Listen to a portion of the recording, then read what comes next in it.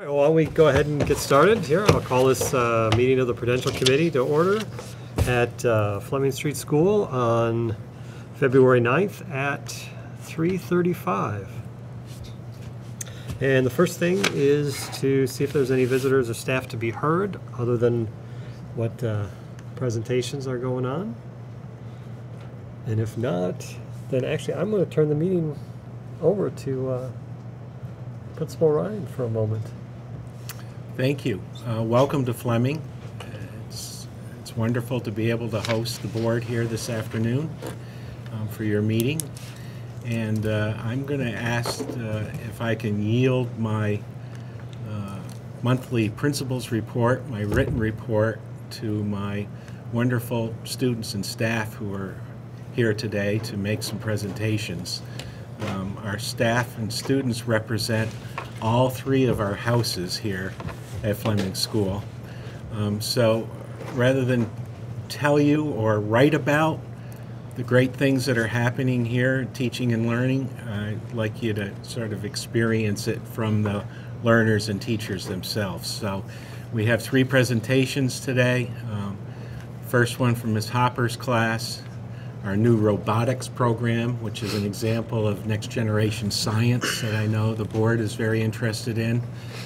Ms. Foley, our wonderful art educator, and the Mountaineer team have an iTunes self-portrait piece to share with you, that using the iPads to do some great creative artwork. And then Ms. Foley again with the Synergy team are here to share with you their work on Mount Mansfield by day and night, which is a beautiful mural that's been created by this team that will be going up in the stairway to the entrance to the Synergy team. So I will turn it over first to Ms. Hopper. Ms. Hopper is our new fourth grade teacher here, and she's doing some great creative things with her students. Hi. Hi. I'm Erin Hopper, Ms. Hopper. And Mr. Davidson told me about the robot kits that I guess we're donating from the high school. And so it's my first time using them in a classroom, so we kind of just dove right into it. And I have three students from my homeroom here to tell you a little bit about the project. So we kind of did it in three phases. So Peyton's going to tell you about the first sort of part, and then Ben the middle, and Jacob the end. All right? So the first part was we took these kits and we had to check off on a piece of paper like two of a certain one and like of like the pieces, and it was kind of tricky because one of them was you had to count 60 pieces of like a small one, and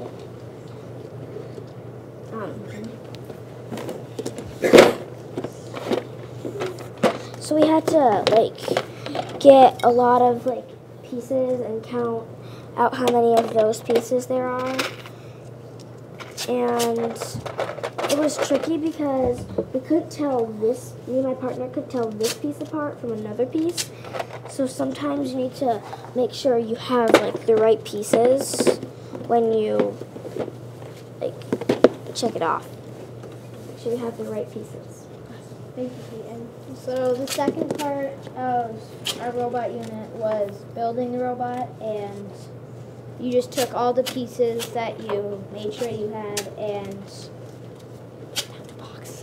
read the directions here, and it was pretty hard to read all of them because like a lot of the pieces look the exact same as the other ones, and you couldn't tell like which piece you need to use and stuff, but you had to like really carefully put it together and like really carefully look at the directions to make sure you got it perfect, because me and my partner, we were done building the robot and we had to like a week later we had to go back and rebuild like the whole back end of the robot because all this stuff was built wrong, and we had to go back. For the last part of our robot unit, we had to program it and go through missions.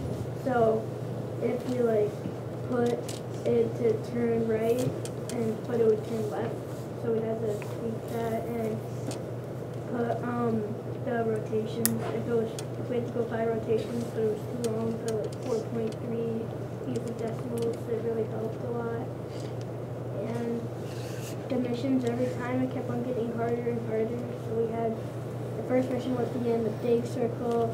Second mission was to go into the second circle or square and do a 180 turn. And then the third mission was to get into the smallest square. And the fourth mission we had to get to 2 slots and then get into the smallest spot. And then the last one we had to get through all 4 of the slots and get into the smallest circle to finish the mission. So if you guys, do you want to go right across and just say maybe one thing that you learned from doing this project? That when you program, it might not do what you wanted it to. It did that a lot with me and my program. Like it turned in a circle when we wanted it to turn. It started turning in a circle. One thing that I learned was like you have to pay really close attention to like building everything, like I said, and make sure you do it carefully and slowly and make sure you get it right. Another thing was working with your partner, trying to get everything to go good and finding pieces and building. Awesome. Thank you. So these guys wanted to show you quickly what it looks like, and then we have a little video clip so you can see the class in action kind of on the last day.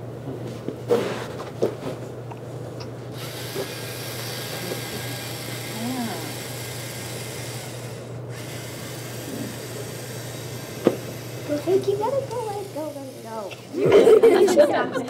Let it go. So Mr. Davidson has just like, this was the very last day, and it was designed so that kids could go to the carpet. Last day of robots. Did you want to intro a little bit? Well, I was just going to say, we have a big carpet with taped out marks, and they had different missions, like Jacob was saying, and increasing in difficulty. And I had it set up so that partners could work together and bring it to the carpet, test it out, go back as many times as they needed to. So every time they would watch and then make adjustments according to the data they collected, what they observed on the carpet. So it may look a little crazy, but they're all going back and forth, and there's a method to the madness. So they go back and reprogram? Yes, or they add to the program that they had, so they might increase a rotation or a degree turn or something like that. So they ended up, the missions themselves kind of allowed them to build on each one as they continued.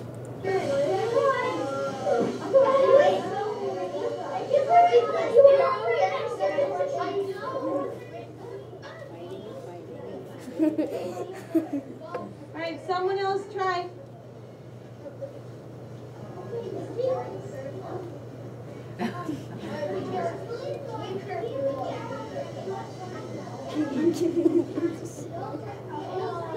Do you have 2 wheels, Vic, yet?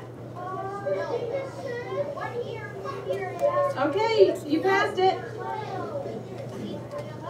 Go ahead, Brittany.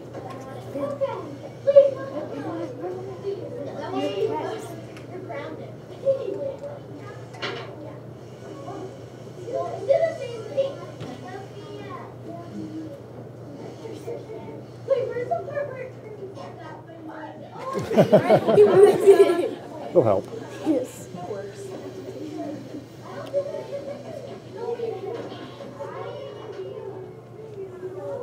Okay, so you could probably stop it there. It's just a bunch of the same.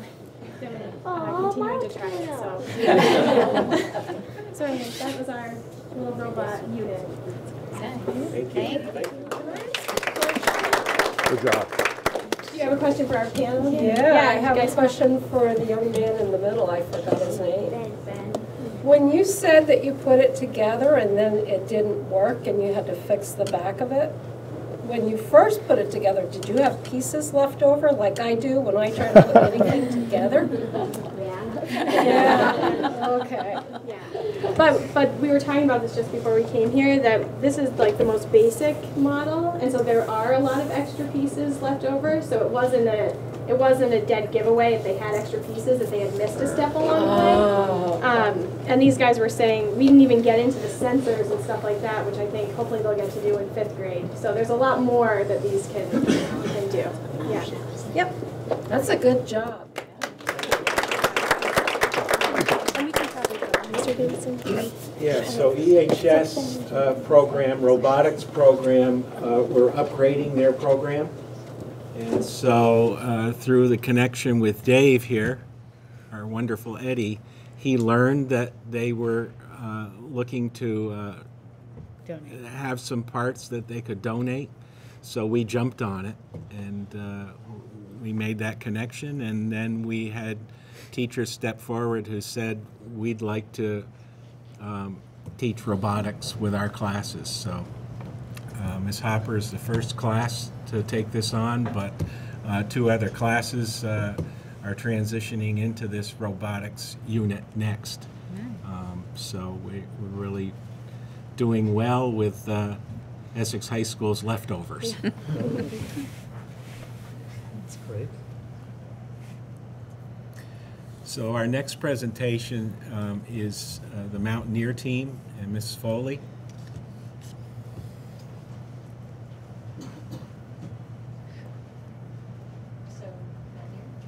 We'll stand right here.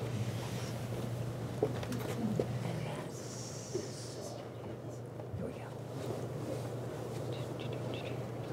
Here we go. Mountaineer I-Team self-portraits.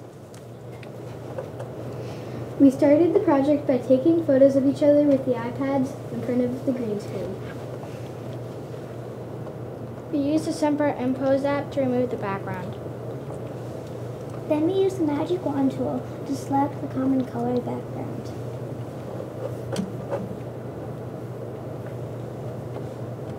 We zoomed in to remove the rest of the background. Once we removed the background, we adjusted the color from the figure to turn it into a silhouette. Now we saved it in a special file with a clear background called PNG. We uploaded the silhouette into the app Sketchbook Express. We had to upload the photo from the camera roll. Then we learned how to work with layers as we added a color background. We chose the bucket tool and filled in the background. Final step was to add text. I am Ayla. You can see them if you want. Just some examples. All 3 classes in the house did this as a getting to know you project. I. You are me. Go ahead, Felicity. I am me. I am Molly. And that's that. Great job, you guys.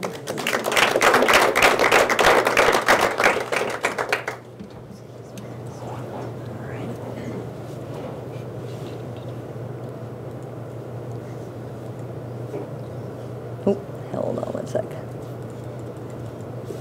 There we go. Ms. Cantulis, you want to? So I'm Nikki Cantulis, part of the team at MIR, my other... Synergy. sorry.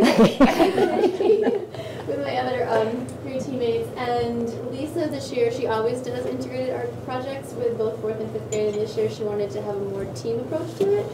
So when she came to me, she and I talked about there's this space, like Dan said, as you go up the back stairway, and there's this empty space as you enter our sort of pod, as you would say, and I've always wanted to fill it with a mural. And so Lisa so graciously said, sure, let's just do it. And so when you give something like that to Lisa, she sort of takes off with it. And then we met as a team, and as a team we decided that in my room, especially when you come in the wintertime, I have this most amazing view of Camel's Hump as the sun rises, and if I were here late at night, as the sun sets. So we decided to do one sunrise and one sunset, or day and night, sun and moon type murals that will both be on both sides. And then we really wanted all the kids to be part of it, so they could look up and say, oh, I did that tile. So they each got 4 tiles that they could do, and it was just a really good, fun team project. So we're excited to have it put up. So there's a good video that kind of shows you what the final thing looks like, and then soon it will be up in the hallway. Yes. All right, team, come on up and you can help with the slides. Good job. Really? Team Synergy mural on Mansfield by day, Campbell's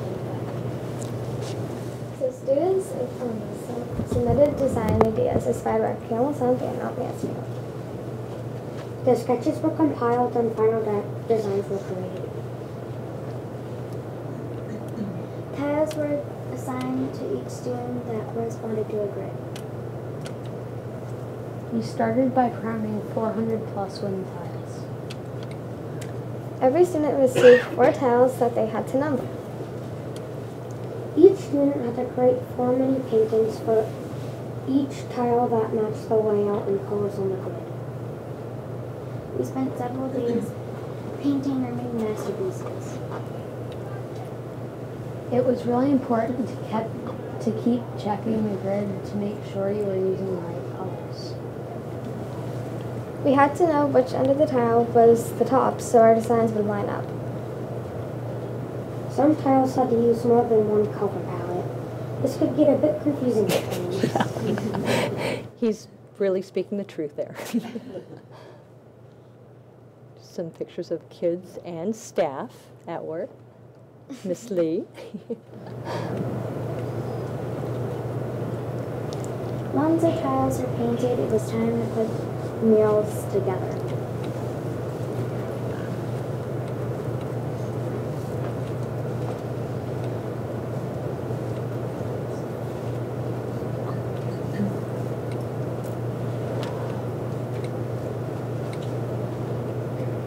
Our murals will be hung in the back stairwell by Team Synergy.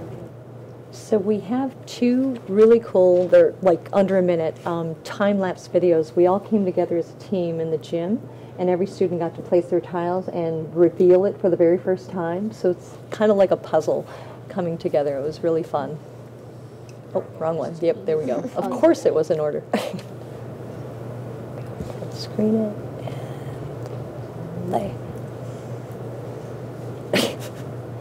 We look really shaky and nervous.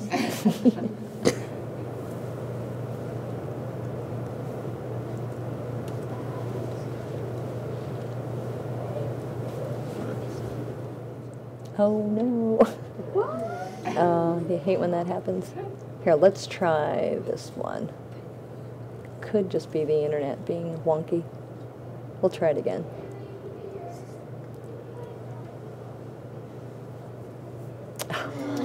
Mr. D, I don't know if he's here and has any ideas. Well, anyway, an internet problem. We've got them on Google Drive. We'll be posting them on the website. It took about, I don't know, maybe 15, 20 minutes to assemble each one.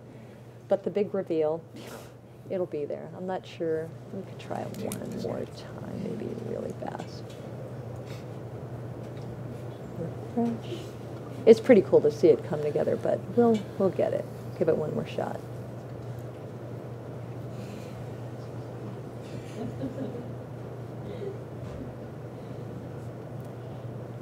Are we past the point of no return?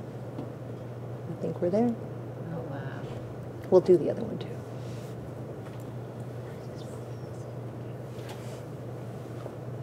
If only things went this fast, right?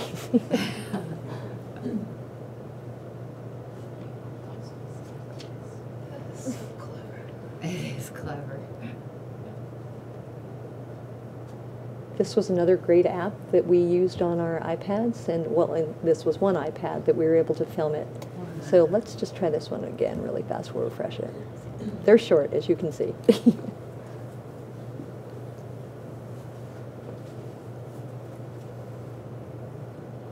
Come.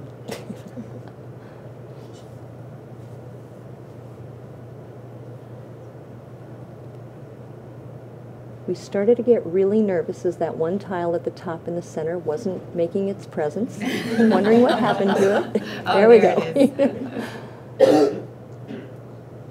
And this was the Camel's Hump by night, and the other was Mount Mansfield by day.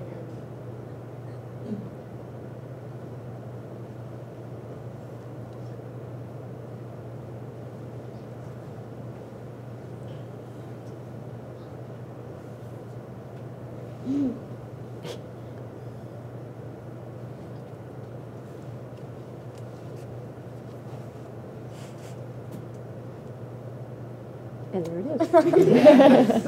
It's really great having teams like this, like Team Synergy, that see fit to take that time when there's so much on their plate as classroom teachers to fit the arts in. So it's a really good thing, and I appreciate it. Great job, you guys.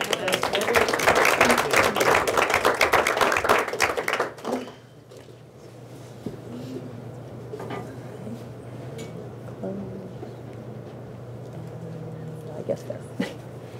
If you guys, I think you could go if you want to. So these are also examples of learning that can never be revealed through a standardized test. But nevertheless are really important opportunities to learn, and making time for these opportunities. As Mrs. Foley just shared, it's really important. And so we really value this learning here at Fleming School and wanted to share a little window in on it with you today. Well, it's great because the kids can take such pride in it because it's something that they've all made, whether it's the robotics or any of these projects, so it's wonderful. You know, I really appreciate things like this because it gives me an idea at budget time what we've put into it and what the students are getting back from it. So I appreciate the hard work that you all did. This is fantastic. Thank you. Thanks for supporting us here at school. And thank you for staying after school. Yes. Yes. For good reason. Yes. Thank you. Thank you, guys. Thank you.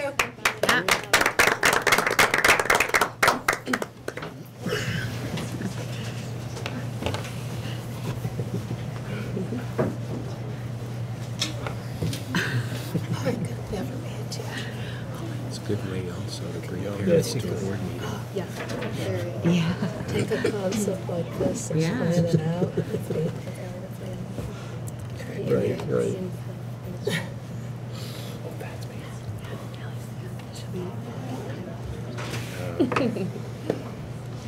Just like so. Yes, yes, next year. She's August. Yeah. Yeah.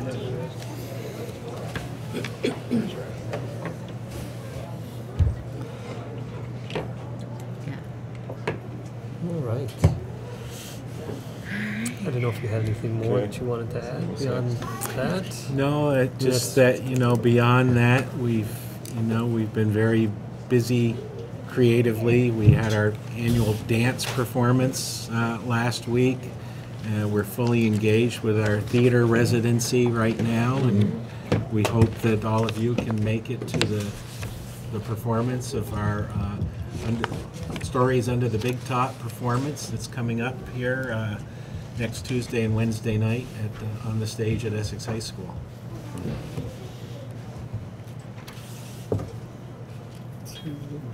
Okay. Well, thank you very much. Jen? Yep. You have anything else for the other principals' reports? I do. We've got a few things. So I'll start with ADL. The 2015 ADL GOB champion is 8th grader Monroe Shearer, and the other qualifiers on the team are 7th graders Sam Filippo, Caroline Smith, Jaron Cummings, and Caleb Ahern, as well as 6th grader Owen Kemmerer. They'll be practicing late spring and hopefully compete regionally in the state GOB. The 8th graders in FACS this trimester shadowed CTE culinary students and then got to open their own restaurant for breakfast and lunch and have the staff as their customers. And peer leaders coordinated another very successful blood drive there. Their first trimester progress reports went home, and as you know, this is the first time that they had the standards-based report cards. And with that comes a lot of questions, so they're actually going to be hosting an informational night in March to be determined to discuss the reasoning behind the shift to these and answer any questions they might have. The science teachers have also curriculum mapped the new science standards, which may result in some changes on the template as well. They do have a few upcoming events this next month. Their winter concert is the 12th at 7 p.m. The school script spelling bee is the 16th at 8 a.m. and they do need volunteer judges for that. Their pep rally is the 18th at 1:30 in the afternoon, and they will be hosting the 45th annual basketball tournament starting on the 18th through the 21st, and that starts at 4 p.m. Moving on to Hiawatha, in December they held their annual hand-to-hand sale, and the children raised over $250 to buy non-perishable food items for our community food shelf. The PTO has had several things, including a fun run, a harvest festival, and they're going to be upcoming an international dinner, a pancake breakfast, movie night, and bingo night, all to be determined. I thought Tom did a great job of showing us the progress that they've made with the action plan steps, and a lot that were completed already, such as their curriculum leadership team's been put together, the MTSS assessment and faculty has been done, their literacy and math consultation with Beth Moore has been completed, as well as the technology training. And they just have one public event coming up tomorrow night, is their PTO meeting from 6:30 to 7:30 in the school library. And finally, Summit Street. They've had several school-wide celebrations as well for being safe, kind, and responsible. The students get to enjoy watching and performing skits at the assemblies to learn new ways to show their skills. The annual December lunch by Child Nutrition Services provided an opportunity for the community to come together and share a meal. They were joined by the superintendent and the central office staff who came to serve them, the students, and their families. And they held a very successful international dinner in January. They were delighted to have a student dance performance as well as professional African dance group there as well. They have a few events coming up. Tomorrow is actually the 100th day of school, so they'll have a celebration. Tomorrow as well, there's a PTO meeting at 6 p.m. Following that is a natural playground meeting at 7. February 13th is a PT family movie night. The 17th, an evening second grade virtual field trip to the Great Barrier Reef. And she wanted to remind everyone that every Wednesday morning, the walking school bus leaves from Densmore Drive at 7:35. And those are your reports. Thank you. Anyone have anything to? One quick comment. 100th day had to get moved to Wednesday because of the snow day. Oh, okay. So I had to get One more day. Right. Snow day calls. On the 99th day. One more. So Right, it's very important to count correctly. Yes. Yes, Dan. I just thought of one thing I would like the board to know, and I would have included in my written report, is that our school secretary will be leaving us.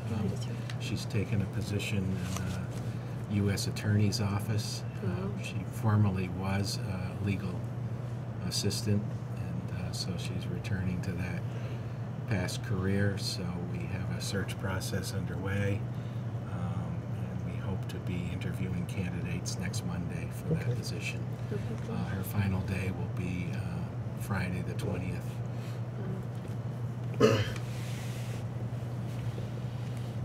Okay.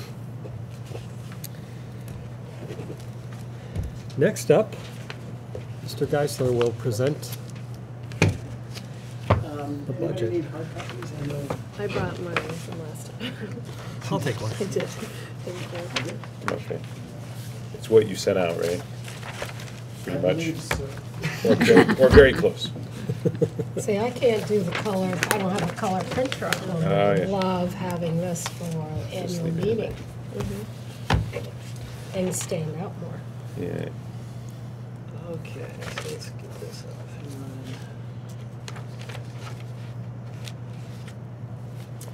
All right, well, good afternoon. As the board knows, this briefing represents a culmination of several budget work sessions and encompasses both the school district and the recreation department budgets.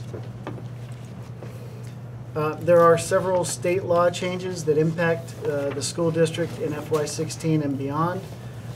There's a requirement now that retirement for federally funded positions is no longer paid by the state, and we have to use our federal funds for that, which basically means we have about $14,000 less in Title I money to use for salaries or other requirements, and we have to use it for retirement.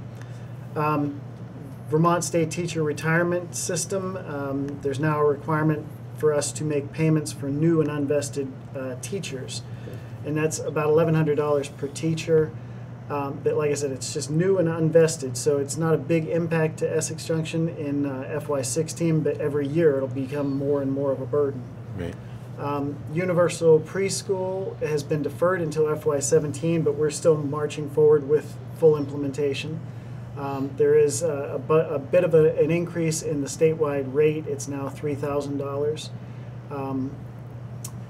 Whenever it is fully implemented statewide, we're thinking that the base tax rate may go up as much as 2 to 3 cents just for that impact. Personalized learning plans are now going to be required for all 7th graders next year. We don't anticipate much of a cost for the actual tool to do that, but there will be some workload related to that. And then the last thing I just wanted to point out is the excess spending threshold is now anchored to the FY14 statewide average spending per pupil, and that is only increased by inflation and then multiplied by 123%. In FY17, that percentage drops down to just 121%.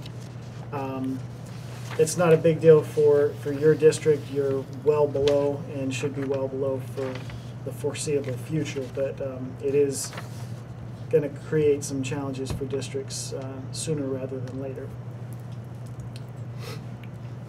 This slide is a quick look at the 4 budgets.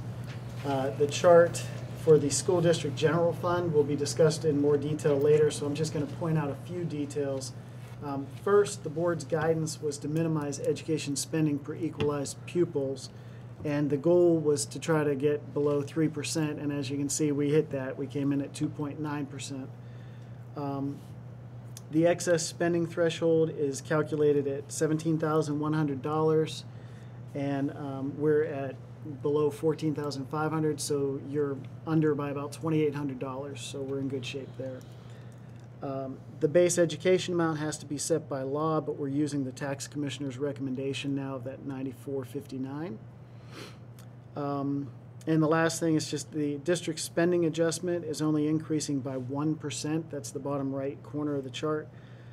What that basically means is that the property tax rate would be going up 1% if our percentage of pre-K through 8 students wasn't higher, and if the base rate wasn't going up by 2 cents, and if the common level of appraisal was level.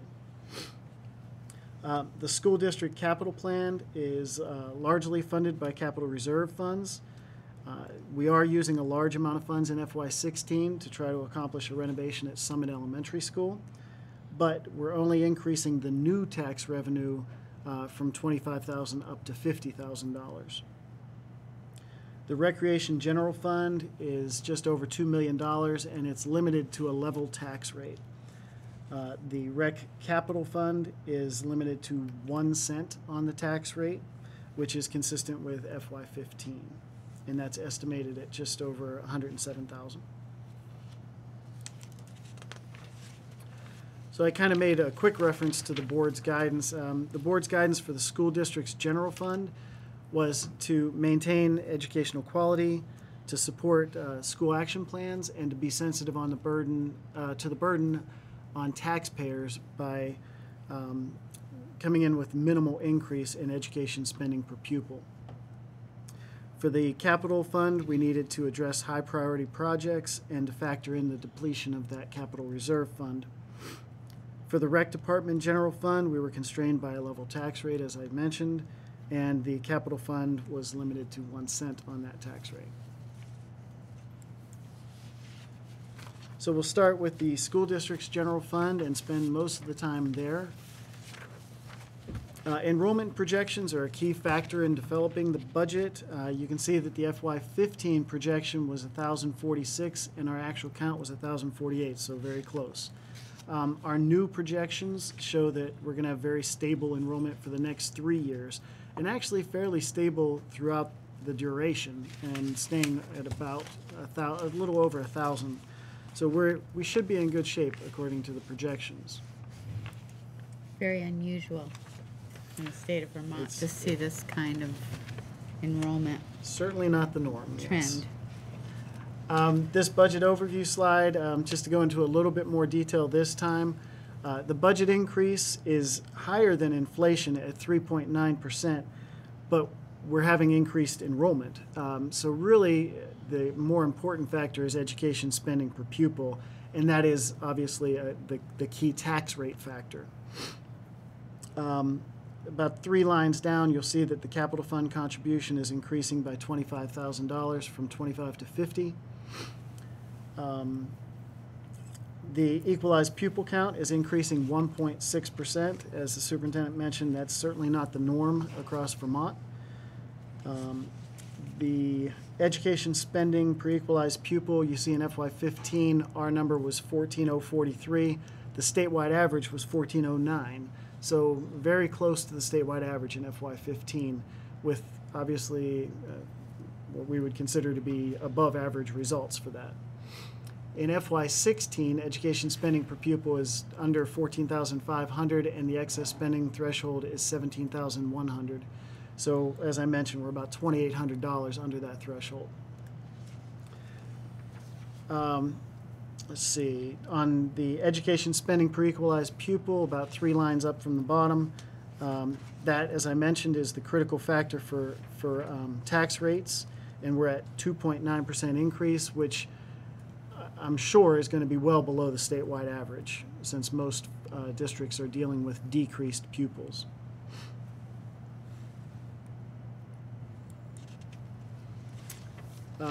This is just a quick pie chart showing revenue sources. About 95% of our revenues are considered state revenues. About 3% are local, and most of that is fund balance from FY14 surplus. We only have a small amount of federal revenues. That's actually all Title I funding for math and literacy support. And other revenues are just a bond defeasance fund to cover long-term debt, which is actually going to be paid off in FY16. Significant revenue changes are shown in this chart. The fund balance is down $55,000. Once again, we're fortunate to have any kind of surplus to roll forward, but as we build tighter and tighter budgets, this amount just keeps dropping each year. Tuition is down $38,000 because we no longer have tuition students from North Hero. Tax penalties and interest are down $35,000 since the town is now collecting our payments, but that is offset by decreased expenses since the town doesn't charge us for that service. Education spending grant is basically just the line where you balance your revenues with your investments. Special ed reimbursements are up $178,000 based on the Agency of Education's estimate after they've reviewed our service plan for next year, which kind of forecasts what we think student needs will be. This increase is actually lined up with higher special education costs, which you'll see in a moment. All the other categories have kind of just been lumped together to balance it out, and you can see that in total those other categories are pretty level. Here's a pie chart showing expenses. When you factor in shared service, which as you know is paying for high school employees that support your district, when you factor that in, salaries and benefits account for about 81% of your budget. Another 9% goes to the supervisory union for SU and special education assessments. About 7% is spread out over about like those 8 items that are in the top left corner. And then about 3% is captured as other, which includes requirements like just your generic supplies, equipment, travel, books, etc. Grant, I know some people have talked about special ed as like a whole. If we wanted to do it as a whole group, you'd have to go into the salaries and benefits also, right? Because it's like you can't just say look at that and say, oh, special ed is that much. Right. It actually is embedded also in the other stuff. Right. We would have to somehow figure out, if we wanted to calculate it, Yeah. we would have to somehow figure out all the parts. Right, and those two line items there, the special ed assessment, which is sent to the SU because we have to book those costs in the SU, and then there's another one that just says special ed. Both of those lines are non-personnel, They're not personnel. non-salary, non-benefit requirements like outside placements, inclusion program. So Right. you're right. If you wanted to get the full cost of special education, you would have to take the special ed employees' salaries and benefits and carve that out. You're Right, correct. okay. So this is where I might interject just for a second to say Act 153 is requiring us to move all of our special educators to the SU budget. And we were granted relief this year through a waiver. Right. And so next year, so we're going to ask for an extension of that waiver while we're in study mode for the red, because it wouldn't make sense to make that transition if the SU dissolves. So, however, if that doesn't happen and we remain in SU, you will no longer see special educators in that. You would start to salary break and out all the benefits. salaries and benefits, and then it would become part of the SU assessment. Right. That's correct. Right. And that would, and the SU assessment is not a budget that's voted on by the public. It's No, right, it seen gets as the broken up assessment. into each of the Right. our budgets. Yeah. And who's ever on negotiations committee will have a lot of fun if that happens. Are you volunteering, Mara? No, Tim is. Okay, this slide shows the significant investment changes from FY15 to FY16 from budget to budget. Salaries are up, it looks like an inordinate amount, but actually that's only a 3.1% increase, and that includes the staffing adjustments that we made. Benefits are up about 4.6%, and most of that is driven by a 4.5% health rate increase. The district has a higher share of the SU assessment because you have a higher percentage of staff and a higher percentage of computers compared to other districts since you have increasing enrollment. Special ed assessment is higher since we project twice as many inclusion program students next year as we had this year. And then as you look at the rest of those, you can see that there's very minor changes in all the other areas. But we'll go a little more into detail on these. The next few slides are going to show the significant expense changes. Since salary and benefit costs make up over 75% of the budget, obviously we review staffing very carefully. We look at enrollment projections, class size standards, and student needs. As I mentioned, the salary is increasing 3.1%, and we'll look at staffing adjustments in a second. Special education funds will offset some of this cost because, as Tim mentioned, salaries and benefits include special educators' salary and benefits. Right. And so an increase in that area will result in higher special ed reimbursement. Non-personnel special education costs are increasing about $64,000, largely because of the increase in inclusion program students. But higher special education reimbursements will offset part of that cost. Private preschool and Growing Kids Essex Junction, that initiative, those are causing an increase of about $28,000. And we'll be increasing the number of private preschool slots from 60 to 70. With our in-house capacity, that gets us up to about 100, a capacity of about 100. We believe that universal access might get as high as 120. So we may still have to grow a little bit more to be able to fully meet universal access. But we're on track to satisfy universal access because basically what we're saying is we've built a budget that we think has enough slots for anybody who's coming and looking for a slot. Eventually, we may need to add a few more, but we think that this is enough for next year. Staffing adjustments. This slide shows all of the staffing adjustments as we prioritize with principals. The first two lines are actually reductions in the area of extended school year program and for K-3 French exposure. ESY is now only going to be for eligible students, and K-3 French was eliminated since there currently isn't continuity beyond third grade. There's a gap for fourth and fifth. And it also allows us to look at other higher priority needs, for example, computing, those kinds of requirements. Special education and English language learner needs, the third and fourth lines here, those are actually based on current staffing levels, but there's an increase from the original FY15 budget to the FY16 budget, meaning this is the level of staffing we have today, but it wasn't included in the original budget that we built.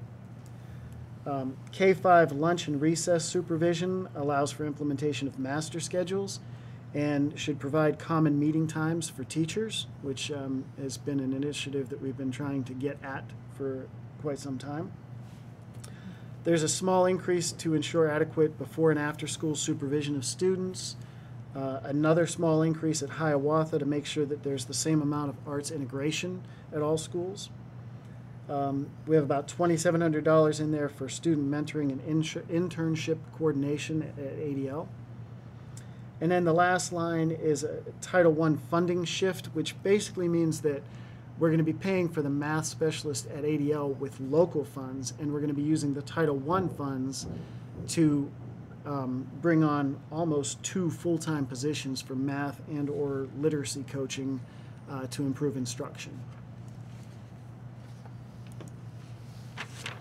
Just one quick question.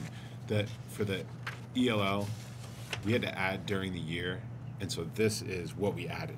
Yes. And so, and that's because of like influx of kids, basically. But so we think we're gonna just go in with that to next year and just we do the same thing again if we have to. Is that? Yeah. I mean, usually we can find a half Yeah.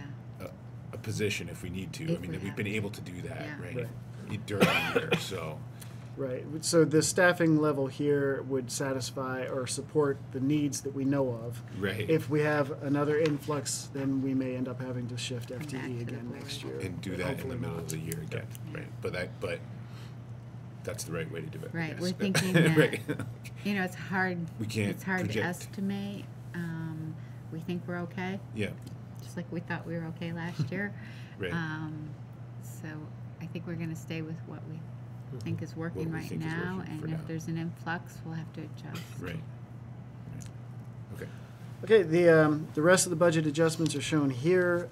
Overall, the SU assessment only increased by about 1.5%, but as I mentioned, your percentage of staff and computers is going up because your number of kids is going up. Payment to the U46 district for shared personnel is basically an inflationary increase.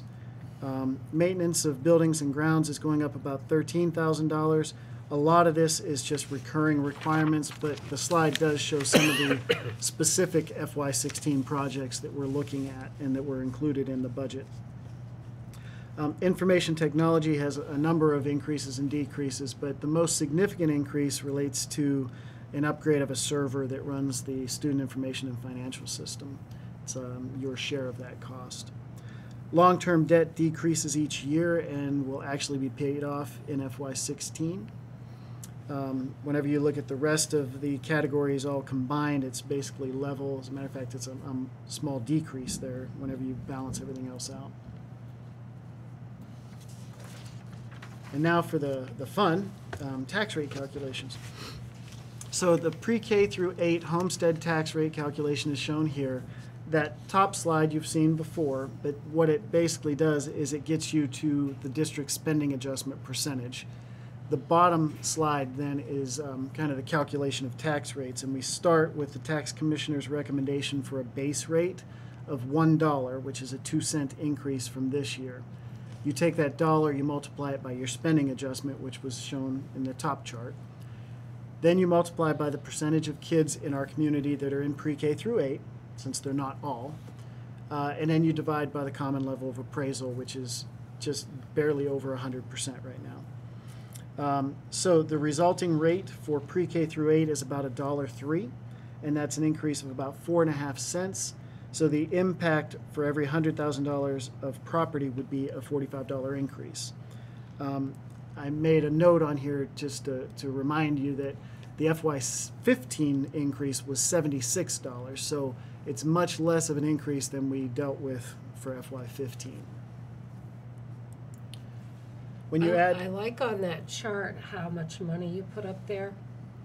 If we want to lower anything, the rate by the 1 cent, we have to reduce $151,000 in our budget. right, and that was, you know, you look at that and you say 4.5 cents. Wow, well, what would it take to get us another penny? Well, it would be 151,000, which you can't do that without impacting programs. So, I mean, if it was $15,000, we'd probably still be in budget work sessions trying to pick away. But 151,000, that's just, you can't do much with that without impacting quality. This slide shows what the tax rate looks like when you add the 9th through 12th grade rate from Essex High School, or from U46, I should say. So whenever you combine the pre-K-8 and the 9 through 12 rates, you get a total rate of $1.58. The impact for every $100,000 in property then is an increase of about $64, which is a 4.2% increase in the property tax rate. Now, I made a note here that if it wasn't for that 2-cent base rate increase, then the impact would only be half of that, $32, and it would only be a 2.1% increase. But the fact is, there is that 2-cent base rate increase. Once again, for reference, I put what the FY15 increase was, and that was $110 instead of just $64. So I recognize that it's an increase, but it's certainly a little bit of an easier pill to swallow than we were dealing with in FY15.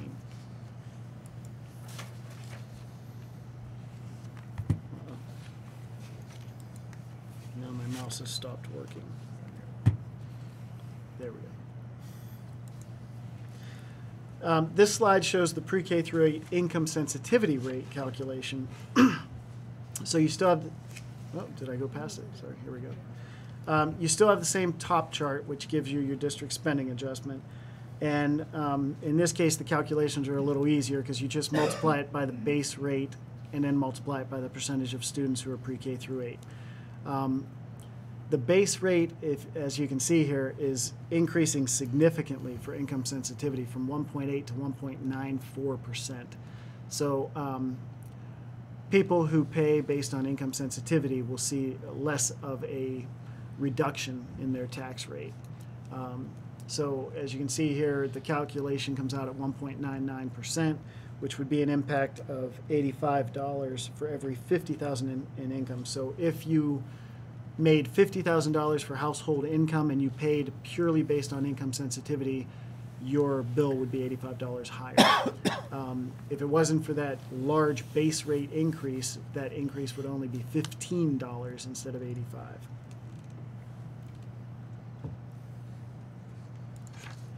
$85. So once again, you have to take that pre-K through 8 and add in the 9 through 12 rate. And when you do that, you come up with a total of 3.07%.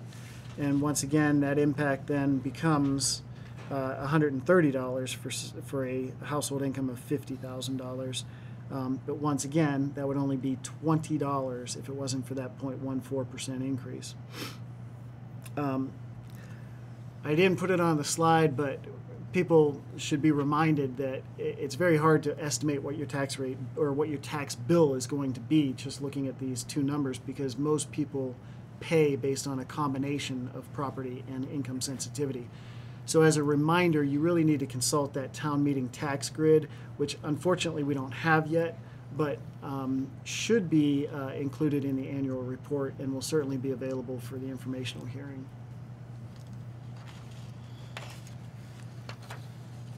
The gap between our spending per pupil and the excess spending threshold continues to widen every year from FY12 till now.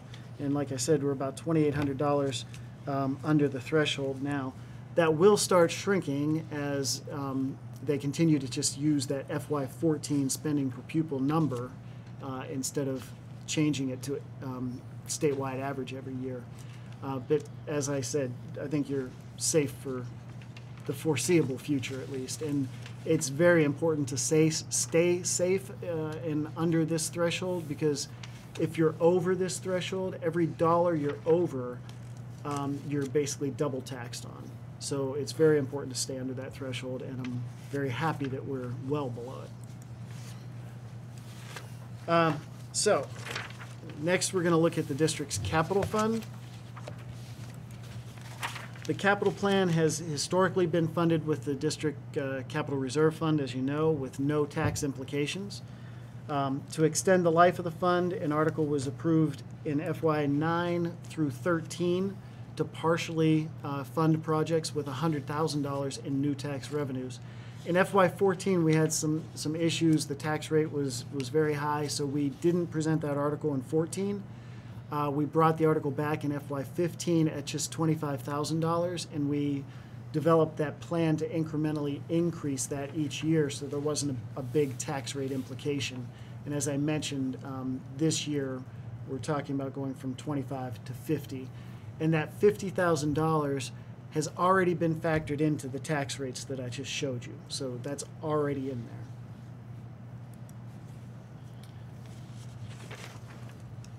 The FY16 capital plan includes funds for roof repairs. So basically, we're just talking about what's in that red box.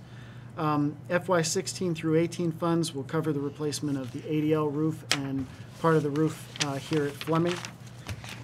Heat plant repairs, that's just a set aside for some unanticipated repairs that might pop up, like replacement of a burner or a pump. Information technology is for infrastructure, and for FY16 we're planning on buying a few switches and several wireless access points. The Summit renovation is the Lions share of FY16's budget for the capital plan, and I have a slide that will look at that a little bit more in detail. While it's not in the box, there is a placeholder out in 18 and 19 to look at a renovation for ADL, because that's the next big project we'd want to look at in the family and consumer science and special ed areas. So this slide gives a little bit of detail on the Summit renovation. It shows you kind of an artist rendition of what the front of the school would look like.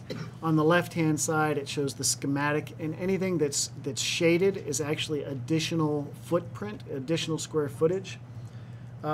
So we would have guidance space that would now be located up in the general flow and would be accessible. This adds social worker and clinician space. It adds literacy and math testing space.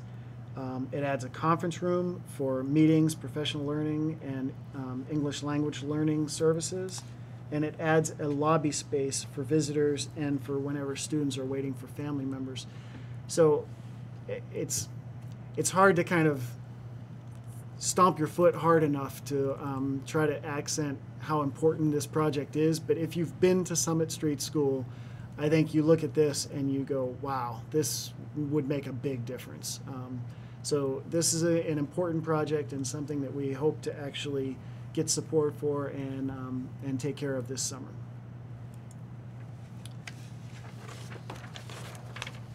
This slide shows a status of the Capital Reserve Fund and the strategy to address the depletion of the fund. So if you look at that bottom chart, you can see how we will incrementally increase the new tax revenue, that row in yellow, so that there won't be a significant tax rate impact. So we've gone from 25 up to 50 for FY16. We may have to tweak this each year, but right now it's looking like we'd go up another 25 next year, and then maybe a 50, 50, 50, and then we should be able to get to the full amount that we need for the capital plan by FY21.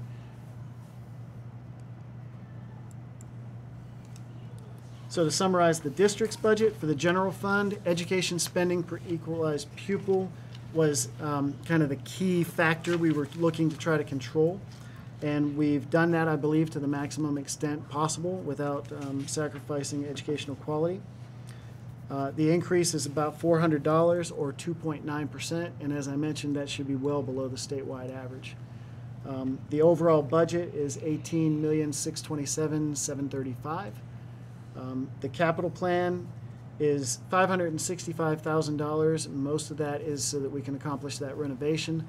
But of that $565,000, we're only asking for $50,000 in new tax revenue. So the article for the capital plan will only be for $50,000.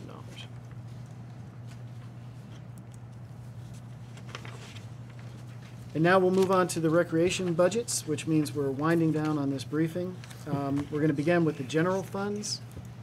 And this slide shows the significant revenue changes. Starting off with the fund balance, it's down about $20,000. It would actually be higher, but we're going to use some funds toward one-time requirements. Property taxes increasing about $7,000, but that's based on a level tax rate and just assumes that the grand list might go up a little bit. So it's not increasing the rate. Parks, pools, and facilities are down nearly $5,000 based on a 3-year average of revenues. Youth programs are up about $55,000. The increased revenues have a corresponding increase in expenses that you're going to see in a second, which relate to a Washington, D.C. trip that's new to rec. Me too. Adult and senior programs is down $17,000. That also has a corresponding change in expenses. We're no longer going to do the long distance overnight trips, so the revenue will decrease, but expenses will as well. Community programs is pretty much level. Licensed childcare is up $307,000, so there's your big one. Most of the increase in the rec budget is related to childcare, and that's because we have a much higher enrollment in preschool Village Kids in Camp Maple Street. So the increase in revenue, you're going to also see increased expenses, but we have a higher increase in revenue than we do in expenses, which is what allows us to keep that property tax rate level. So on the investment side, salaries are up $204,000, largely for those higher enrollments that I mentioned. Benefits are up about $46,000, which some of that is in line with the salary increase. A lot of it is because of the health rate increase of 4.5%, which, by the way, is a good percentage. 4.5% is much lower than we were thinking it might be. Youth program services are up $52,000, and that's that Washington, D.C. trip I mentioned. Adult and senior program field trips are down $15,000, and that's those long-distance overnight trips that I mentioned earlier. Licensed child care field trips and supplies are up $29,000 and are also related to those higher enrollments. SU assessment and shared services are up about $11,000. And then everything else combined is pretty much level. And we're going to end up, we'll finish with the rec capital plan. So the FY16 column includes requirements for resurfacing the baseball infield. The pool maintenance and repair line is the remainder of funds that we need for the small pool resurface. We collected half those funds in FY15, and we've got the rest in FY16, so hopefully that work can be done this summer. Maintenance equipment from FY16 through 18, we have money set aside for the lease to buy or lease to own payments for a replacement truck and a tractor.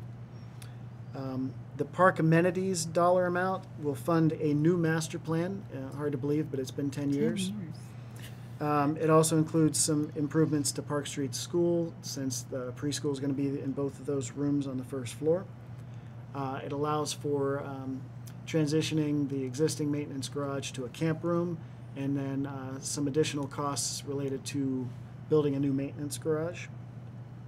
And then just continued landscape improvements. So to summarize the rec budgets, the general fund is just over $2 million. But once again, it's constrained by a level tax rate. And I guess the caveat here is, you know, we're pretty much at capacity now. We've increased the program revenues almost as much as we can. So I think we're going to be okay maybe for a couple years, but pretty soon we may need to look at the tax rate, and we may need to increase the tax rate because there's not much more room to increase program revenues. They've done a great job with programs and increasing program revenues, which are now up to about 65% of the budget. I mentioned the significant increase really is the increased enrollment for childcare. The capital plan is constrained by 1 cent on the tax rate, which is consistent with this year, so no big change there. This just gives you a quick reminder. There are 4 budget articles. There will be one for the school district general fund, one for the capital fund, and then for recreation, the general fund article will actually make reference to the amount of tax revenues that you need, not the total budget. And then the capital will also be a budget article for recreation. And then just to finish with some nice artwork from ADL, the informational hearing will be on Monday, April 13th at 7:45 at the high school auditorium. And just a reminder for all the voters out there, the vote will be on Tuesday, April 14th, 7 a.m. to 7 p.m. at Essex High School. And I believe that's all I have for you. If you're comfortable with the budgets, then we would be looking at making motions to approve the budget and moving forward with the warning. Okay.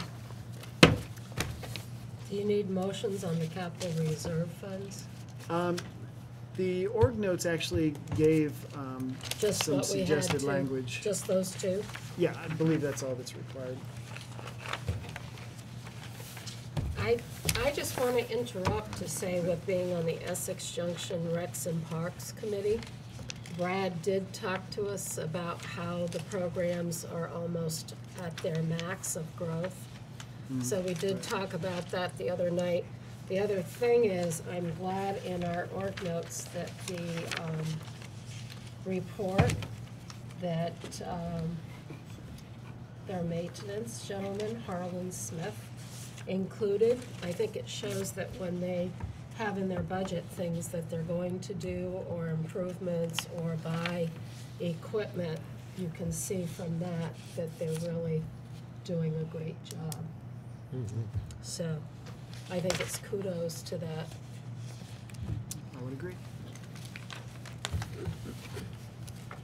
All right, so if there isn't any other discussion on this piece of it, I just need a motion for the EJ School District and EJRP budgets.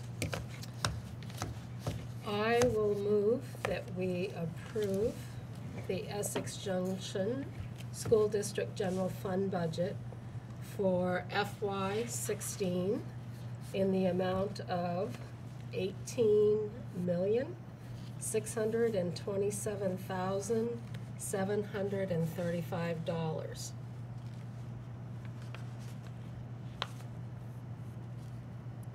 Just doing. And? You want to have a? I think usually they do it We separate. do it Do we do it separate. separate? We do it Okay, separately. all right. Do I have a second to that motion? I'll second that. Okay, any further discussion?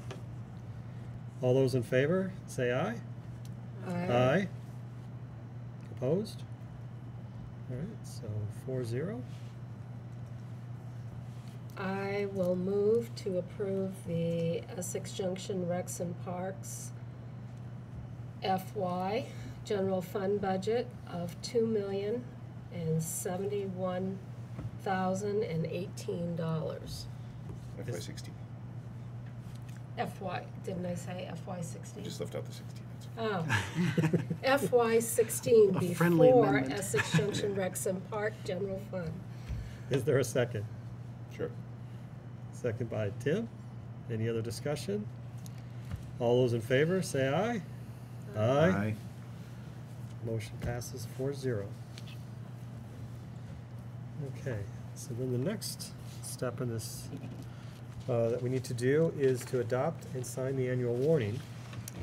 So what I'd like to do is to read the warning.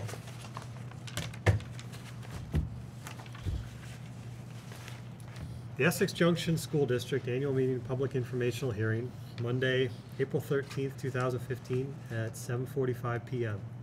The legal voters of the Essex Junction School District in the Village of Essex Junction, Town of Essex, County of Chittenden, and State of Vermont are hereby notified and warned to meet at the Essex Community Educational Center on Educational Drive in the auditorium of said school at 7:45 p.m. on Monday, April 13, 2015, to take action upon the articles below, and thereafter to hold a public informational hearing on the fiscal year 2016 budgets. Article 1, to elect a moderator for the term of 1 year.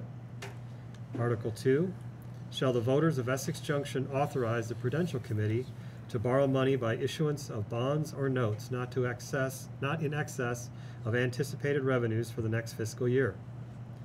Whereupon, after disposition of said business, said meeting shall be adjourned to the following day, Tuesday, April 14, 2015, when legal voters are hereby notified and warned to meet at the Essex Community Educational Center Union School District Number 46 in the village of Essex Junction between the hours of 7 a.m. and 7 p.m. to vote by Australian ballot on Articles 3 through 8. Article 3. Shall the voters of Essex Junction appropriate $18,627,735 necessary for the support of the schools for the year beginning July 1, 2015. Article 4. Shall the voters of Essex Junction appropriate $50,000 necessary to supplement the Capital Reserve Fund in support of the district's capital plan? Article 5. Shall the voters of Essex Junction appropriate $623,981 of tax revenues necessary for the support of the Recreation and Parks Department for the year beginning July 1, 2015? Article 6. Shall the voters of Essex Junction authorize the sum equivalent to a 1-cent tax on the municipal grand list for the Recreation and Parks Department Capital Reserve Fund? Article 7. To elect 2 Prudential Committee members, one for a term of 2 years and one for a term of 3 years. Article 8.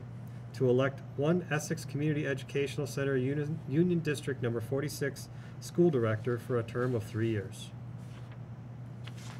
Who's that? What's that? Does that part have to? No, that's where we have to sign that part.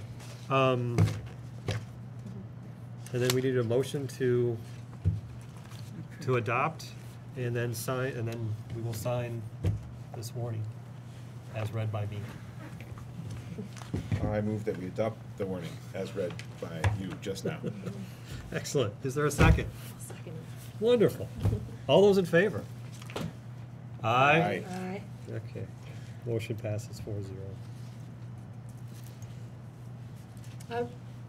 Can I compliment Grant on the budget? You can always compliment. Yes. Because In fact, he I've was said it accurate. before, but I've got to say, with going to the school around the state, some of the meetings around the state, going to the state board meetings, when we break off and we go into these sections and discuss universal pre-K or the excess threshold spending, it's like we're there, we're doing it, and the questions that are coming from the board members sitting or superintendents that are in there, it's not that they aren't at the level we're at. I think you're there, Grant. You and Judy are there, and the educational leadership team. The way you brought the priority list to us this year, it made the job so easy. And I know every school took a hit of something we cut, but we did. I think that priority list that's developed by that team of all the school principals is a wonderful. I agree. Painful, Good but process. Thank you for wonderful saying at that. the end. Yeah, it was a good process working with the principals and feeling like we were all on the same page for staffing adjustments. And it's always a pleasure working with this board. So thank you. Very welcome. And all those decisions were made by consent of those principals, so it's a great team. Yeah, consent of the leadership team, We didn't have to vote. but it was consensus. Consensus. Right. Mhm. Great. Well, as we heard in that the warning that I read, we have 2 openings to elect. We are here. I'm looking at you, And- Kelly. Hey! Welcome to the. Just an idea. Just keep that in your mind. I'll duly noted. Well, I'll drop off the petition at your house. And get that we can signed. talk about the fact that we do have one individual's not going to fill theirs, and it looks like a second individual who's not going to run for re-election. So we really do have 2 openings to attempt to fill. We also need to decide how we would like to communicate the budget this year, because we're doing things a little bit differently in that we're not having the communications team directly doing some of the budget communications. So, you know, Are we going in with the Union High School Board and doing either the postcard or a brochure? Yes, there was kind of, I guess, consensus to, or maybe not, maybe it was a vote in that case, a vote to mail something out. It was kind of up in the air whether it would be a flyer or a postcard. Ben and I have started putting together a postcard. We think a postcard is probably sufficient because the postcard actually is half of a letter size now instead of being smaller. So that gives you a decent amount of space to, and it's basically just to give some of the big points and really just to remind people of when the informational hearing is, when the vote is.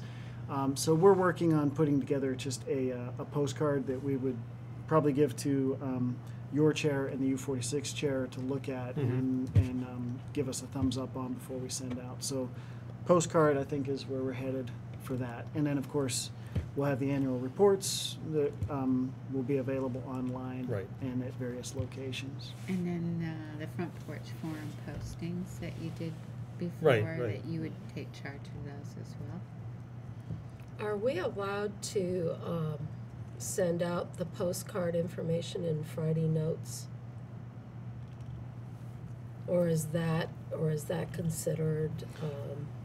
I don't think there would be you can't advocate for a yes vote on anything that you send out. So as long as you're just sending out information, I think you'd probably be okay. I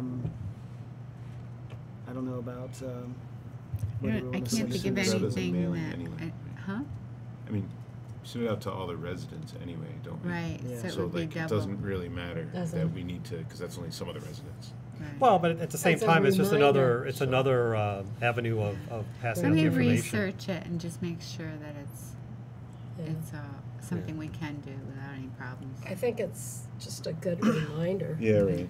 Yeah, and maybe in that case, maybe it's more of a just reminding people of the informational hearing, reminding people of the vote date, as opposed to Putting giving tax rate information. information. And Right, and again, just reminding where all of the information is housed. I mean, here is where to go for it all. I mean, we're not going to be able to pass out everything at one time. Right. So, you know, I'll be happy to write up the Front Porch Forum, basically distributing the information about the budget and in like a series of postings. Yep. I've done that in the past and it seemed to work pretty well. I get feedback on the pieces rather than the whole thing that you're done trying to answer questions from lots of different parts of the whole. Yeah, and if I send out, I mean, I can just put that as, since we voted on it tonight, I can put it into the summary for this meeting. Right. Also, so that could be just the first piece of it. I'll try to pick out like Okay. whatever the tax rate, And then percent increase or something. the other piece, you know, in all honesty, is I guess to me is the more tricky part is trying to fill those 2 slots. Well, I think if you have room on that. One we know. Well, the postcard's gonna go out too late to do the petition. Yes. The- Well, The petitions have to be signed, 30 signatures, and did I see signing March by the 9th?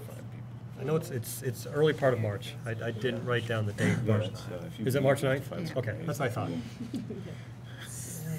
So that's, Yeah, or else you do have to come back. Yeah, we make you. We're gonna all like vote write your name in. Yeah, Oh, no. that was one of the questions we had. If you wanted to add the information on the postcard, if so, we had a deadline of when they'd have to go out. But just so you know, Lynette Corbin did put an announcement in last week's Essex Junction, Essex Reporter, and my perspectives piece will be in this week, and mine is totally dedicated to school board seats because technically 25% of our board is going to have new board members when we lose 4 out of the 16. That's a big change. Right. So there's 2 at the high school, 2 here at PC, and actually 1 board member from Westford who completed a term will continue on, but it's really 5 kind of new board members to orient, and so it's a big deal. It's important work. Any feedback any of our board members can give us as far as how to do this work in a way where you're not out so much. I mean, we're really cognizant of the time it's taking. You know, I think tonight when you see those students, though, speak about, you know, the resources you've provided for them and what they've done with those resources, you know, I think it's rewarding beyond any other volunteer work you can do sometimes when you know that you have, you know, 1,100 kids that really count on the decisions you're making. And they truly do make a difference in their lives through resource allocation and your involvement in the schools. So it's a great job to volunteer your efforts for. And there's a lot of support of current board members to welcome in new board members. So really hope that we'll continue. Oh, yes, we'll welcome and say, would you like this committee? Whatever we can do to encourage community members to come forth. And I think that might be a great use of Front Porch Forum right now. But what I've always seen work the best has been word to mouth. Yeah, You know, inviting as board members, tapping people on the shoulders and telling them how they'd be a great contribution to the board. And Right. The postcards might, depending on the timing, there might be a little bit of a window to hit that in the postcard, because we are talking about getting the postcards out earlier this year than last year. And one of the big reasons for that is when you wait too long and you send it out right before the vote, the legislature may end up passing a tax rate that's different than all the documents that we've put together. And so then you would have an annual report that has one tax rate, and then you'd send out a mailer that would have a different tax, and it would cause some confusion. So we were thinking maybe if we send out a mailer like shortly after the traditional town meeting day to remind people that, yeah, that happened, but yours is in April. And then it would also be early enough that all the information going out would be consistent. Right. And if we do that, then there might be a couple of days wiggle room. I mean, we may be able to get it out just in time for a last shot. And and I'll send a note to the educational leadership team as well to have them encourage parents, and you know, they have an opportunity to write Friday notes as well, so they can include the openings and encouragement there. That would be great too. And as you're communicating, if you need any data points or any slides or anything, feel free to let me know. And Michael, I think I sent you the draft of the budget overview for the annual report. And whenever I update the briefing for the informational hearing, I will send that along to you. Right. It'll be pretty much the Yeah, I same as can't what you imagine saw there's going to be tonight with a significant few changes. Right. Yeah, like the tax grids, hopefully. And the deadline for our reports, Ben, do you know them off the top of your head? The annual report information, February 20th. February 20th. Yes, Ben just sent out a reminder of it. I sent out a few reminders. That's right. Rolling toes. I've been ignoring that reality. February. You know, 20th. You do. the reality of doing board work now versus I'll say it, I say it at every meeting, I'm old, versus doing it now versus like 20 years ago, is we're not meeting actually that many months. We only are meeting like 10 months, maybe 9 months. And I think the hardest thing, depending on who wants to run, I've had one person ask me, are you still meeting in the schools? I mean, they don't want to give up some vacation time or have to take off of work in order to be a board member. So I think that might be out and about with people, because we're meeting in the schools 4 afternoons a year now. And then we have an annual planning day that usually is half a day or all day. But it comparatively to when we used to do 100 meetings a year. Mm-hmm. And we've split up the committee task teamwork with CCSU so that there's members from every board, and I think we've done it to try to share the load. The hardest thing, I think, is whoever is chair still takes the brunt of it. Mm-hmm. So Yeah, I wish there's- there was a way we could figure out how to ease up Mike's load. But it really isn't bad. I mean, I feel it's great. You feel great. You feel Right. great what you're doing. Right during budget season, Sorry, right, guys. Tim? Right. Well, like anything else, it ebbs and flows as far as Yeah. how busy you are and how it fits into your schedule.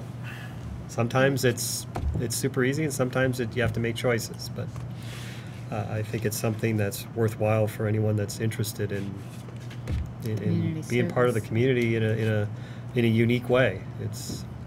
But it's such a pretty good. positive feeling, like to see the kids doing their robotics. I mean, it feels good to be helping towards the education. Right. You know, I think there's a bit of that. Because I can't teach. Right. From the PTO. And I have had one person approach me, and I've been giving his name and email to contact Michael. So. Yep. Great. I haven't been It works out contacted yet, but recently. I know you've been doing that. And if, and please, Jen, or any of you, I'm more than willing to sit and talk with people if they have any questions, to Okay. allay any fears, and promise it'll be fun. Lots of promises. That's right. Okay. Well, then I'll take care of the Front Porch Forum postings, and if there's anything that you specifically want to see in a postcard or a flyer, I mean, I'll get with Brian and kind of make that decision as far as it's going to be a postcard or a flyer. But if there's anything specific you want to see in there, other than the kind of information we put out What we did before, last year. okay? Yeah. I mean, that's just the reality of it. Then let me know, okay? All right. So, any task team updates since we last met? So we can start with Thank you for coming. Kelly. communications. We'll make that really go very quickly. We are supposed to work on the red communication, but I suppose we need to meet and connect with that group somehow. But you're gonna go on it? I'm As the on rep? that committee. Yeah. The board voted me on. You were gone to France, and Probably better because I going basically down, so. volunteered because I know everybody who has children in the school district. I don't. So if we're meeting a lot of times, like if we have to meet twice a week, it's not like I'm going to miss bedtime with children. So I felt it fair that I do it. So feedback that you guys all have, though, give to me. Questions and stuff. So when do we announce the people that were voted on that committee? So, Essex Town is meeting tonight, school district, and they're going to send letters to everyone, thanking them for their letters of interest. They will see of their 10, minus their board member, they're going to check on availability. They just did it in reverse the way we did it. So they haven't checked their availability against the proposed timeline. So they're going to get that information, and then they'll be sending a letter, and they've invited us at our board training, board chair and superintendent training last Thursday, that we send the same letter. So we're going to draft a letter and send that out either the end of this week or the beginning of next week. So I have the tentative list that you all agreed upon at our last meeting, and I think that it would be helpful for those names to be approved, so that we have some documentation of that. And I think we should do that after, we're going to have to schedule probably a meeting between now and then because we didn't name them, and then we didn't come out of executive session and name those people because we were all trying to do it in a time when everybody finds out about it at the same time. Right. So we were trying to be in time with Essex Town, and Westford met last week and they have their appointment to make. So everybody's got their appointments ready, but they're sort of waiting for that announcement, and that's what we're trying to craft this week. You know, we So have a Leaders at Work meeting next Wednesday that could be at perfect. 6:30. Tuesday, I'm wondering if actually. people could pop in just Wednesday. at 6:15 from the PC. The 17th. Yeah, that might be a perfect time because then we'd have everybody at the same time. So we didn't want to get out of Right. synchronization with them. Because we'll have two of us there already, so we'll just need a third just for our board's quorum. board. Yeah. Probably come by. If you could come by, Wednesday? that would be Yeah, perfect. Wednesday. Yeah, next Is Wednesday. it next Wednesday? Right, Or did we we change it? met about 6:15. Tuesday the Oh, 17th. I we think changed it to changed Tuesday. it to Tuesday Sorry, you're right. because I Yeah. have a conflict on Wednesday, What is the date on Tuesday? the 17th. It is the 17th. It was going to be the 18th, but we, Oh, okay. Remember? yeah. So it's changed to the 17th is Because you our- have policy, right? Okay. That's what the Later on conflict Thursday was. Is it too late to meet to adopt the members for that committee? To approve them? Too late. When do you have to announce it with the town of Essex? Well, hopefully, Well, they're doing theirs tonight. They're Not doing actually doing the theirs announcing, but they're right, sending their letter. Actually, when does this air on RATN? When does this air? Sunday. Like the 7th? Or the 14th, I should say? I think it's the 15th. It's always the Sunday. Oh, it's the 15th? It's Sunday at like 5, I think. You really What are you watch gonna it? say? No, I don't. I thought you watched it. Did you watch it? Our You mom know. watches it. I watch it. I've had somebody call My me. neighbor watches all the time. It'll be on demand. 2 days. Yeah, yeah. It's on Okay. demand much sooner. Okay. So we won't. Whatever, right? I was shocked. I actually took a call or somebody that had watched our ETN and had some issues with our last meeting. So Oh. that was interesting. Always welcome feedback. Always Yes. feedback to improve. It's always welcomed. So you think we're Um, okay though to on the 17th to take care of that, to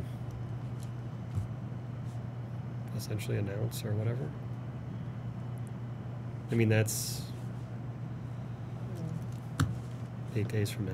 Yeah, I think we'll be fine. And I did have, when I was at the board chair superintendent conference, I did talk with Kim a little bit, Gleason, Mark Drappa. and Mark Andrews, and we talked just very briefly about what it was looking like as the composition. Just talking about, Balance. male, female, Yeah. kids, no kids, Age. age, In the schools. yeah, sure. all those things, and essentially their breakdown and our breakdown was basically the same. So Well, we it's always had- looking good. We And had if we have 14 to- people apply. Yeah. Right. If we have to, So it's could we have a 7 plus minus. meeting? Of course, it has to be 5 days. 1, 2, 3, 4. So Monday, the 16th. But the difference between the Monday the 16th and Tuesday the 17th is I that know, a day. Yeah, Yeah, I was thinking we'd do it before. is it negligible? I mean, yeah, it to me doesn't it's matter, just do it on that, use that Tuesday. yeah, I Right. think that should be And fine. the names could change because things may have happened Right, between now right. and then. We send it out and the Yeah. slate could change. So let me just check and see if where we are with Essex Town syncing that, and if we need to adjust, we will. Yeah. Okay. So I think the thing is, whatever, in terms of the communications committee, whatever help we're going to be providing, whatever communicating we're going to be doing relative to the RED study committee, we just need an interface. Mm-hmm. So once that committee all gets together, Mm-hmm. then like, I think they might also have ideas about Right. what they want to do. So whatever that is, Mm-hmm. I don't know if Liz is going to go on it. She's going to be on the communications. She's on communications. Mm-hmm. So Okay, so she's just like me. Right. On communications. And the same but, with Kim Finney. So the original people from each of the boards on communications are still on that. Yeah. And we're talking with Essex Town about adding a board member to that, and then encouraging Right. the additional people who sent in letters of interest, since we had many, and so did Essex Town, to engage them perhaps with the communications, Right. so that they stay abreast, because Mhm. they had a natural interest in the Yep. process anyway.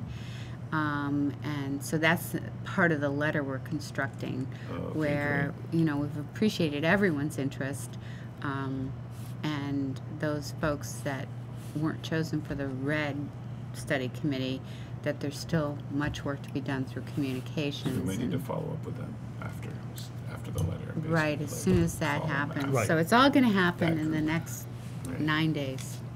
The Junctions candidates were excellent, Excellent, all of them. excellent.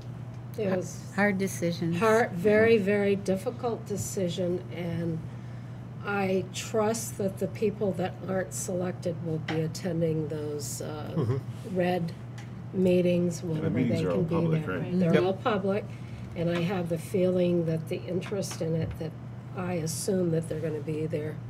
So I suspect they would wanna take us up on being on a communications committee. Right. And even if not that, at least they all received the dates, the proposed timeline at any rate, so they can be more than welcome to attend those meetings and, you know, and provide feedback to Marla as your representative, or Kim Gleason as the Essex Town representative, school board rep, or Martha Heath, who will be the Westford School Board representative on the committee. So those 3 board members were appointed at different meeting times, so we know those. So we're just now waiting for the 7 Essex Junction community members, the 9 Essex Town, Right. and the 1 Westford community member.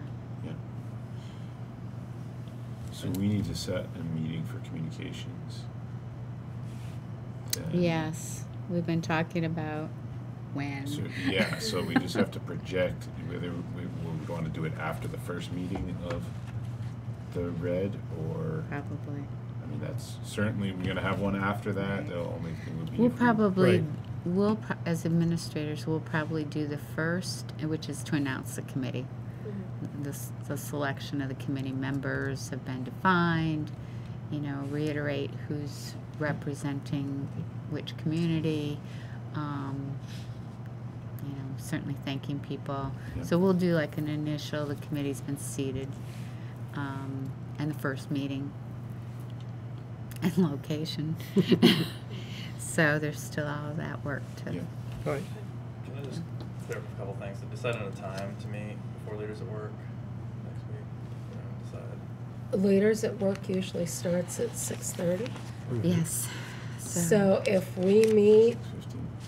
like at 6:15, Yeah. Yeah, that works. Yeah. And then also, I've had 1 or 2 people who send in letters of interest reach out wondering when the decision can be made, so I'll keep them in the loop. I'll just let them know probably Oh, yeah. next week. But then who will be contacting them? Will it be me or the board? The people who applied? Everyone will be contacted through a letter that's going to be drafted mutually with Essex Town and Westford boards. So by mail or email? So it'll probably be By mail. Mail and email, probably. It's going to As same long as we have all letter. their email addresses, then Yeah. we can send it to both. I think email would probably, yeah, So that'll go out next week? yes. So everything gets announced probably next Tuesday, Right. because everybody should be ready by then.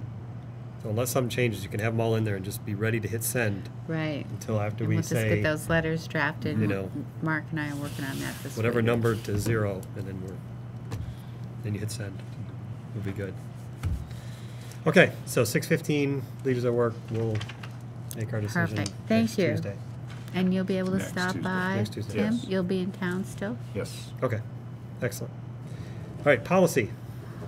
The last meeting we had, not everyone showed up, but Vince Canillo was thankfully there, so he showed us all about the new website. He also said that we could stop by and he'd get us all Chromebooks or something to start working on with Google Docs, so that we can be working between the meetings on what we're going to be working on and get a lot more accomplished. So Excellent. we're excited about that. And so then your next scheduled meeting is? Next week. The 18th. Next Wednesday. Okay.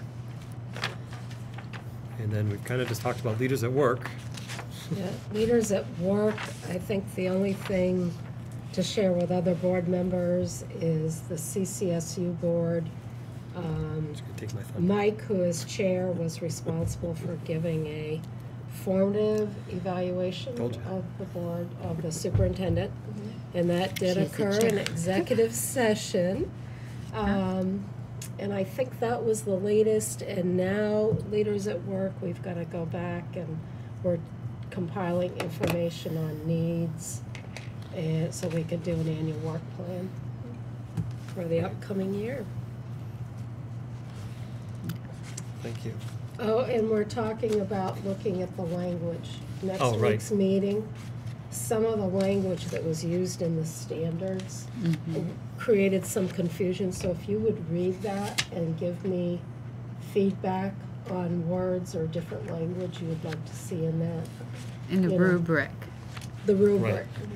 We're going to start to tailor it a little bit more toward our The- That's needs. the one that from a while ago. Yeah, Exactly. the- Yes. Same that- one. Yeah, Okay. we picked everything from a study and everything, and now that we're getting into it, now we can put our own language into it. Now that we've done a year of this, we're finding Yep. that we're Well, that's what we confused, should like do. the word harmony was in one of the rubrics, and what does harmony mean? Very harmonious. Yeah. Sometimes when you make Yep. decisions, it can't be always harmony. Right. Yeah. Okay. Okay. So the next meeting is Tuesday, the 17th, at 6:30 for leaders at work, and again 6:15 for EJ to formalize our names for the study committee. Yep. All right, then the other part of the CCSU board update that I was going to give, Marla took my thunder as far as Oh, sorry. the formative assessment, is that we had Deb Anderson, right? That's her name now? That's correct. Formerly Deb Formerly. Robbins. Give us a fairly lengthy and informative presentation on The Affordable Care the Act. Affordable Care Act and how all of the various insurance scenarios come together in some fashion. Or don't. Or don't. Just basically let us know. There's a lot of information that they take care of as far as making sure who fits under what umbrellas for the Affordable Care Act. And I think now Yes. we It's had- in your org yeah, notes. we had some of it in here, and I didn't know. She had asked if It's right here. if we had any interest in her doing any kind of presentation directly to the board, but I thought just with what was in the org Yeah, it's notes. in there. Yeah, it's number 10, and Yeah. you can just click on the PowerPoint that she put together, and then if you had questions, you could just send them all through Mhm. Michael, and he can Yeah. Mhm. Okay. Good. have her come in Yeah, I and think address that's your fine. questions. It is quite complex, but certainly something. The rationale behind understanding it is certainly preparing those, because we'll go into negotiations next year, and understanding the Affordable Care Act will be really important as far as when we look at benefits and medical care for our teachers and staff. So I gotta say, I was shocked watching the presentation that Deb gave, just shocked at all the pieces we have to consider in our school district versus, doing long-term subs versus how that's Seasonal going to play employees. out, or CCSU employees. And I was amazed at the amount of work I think it's going to create. And I suspect if people think budgets will ever go down, they're not going to go down in that area. No. And I thought Deb, she's always so efficient Mm-hmm. and knowledgeable. She did a very good job. Okay. Next up is our consent agenda.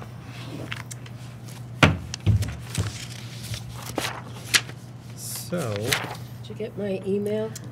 I did. I did. Can we pull the Absolutely. 1:20:15 minutes out? We did not have a quorum. You'll see in the minutes from January 20th.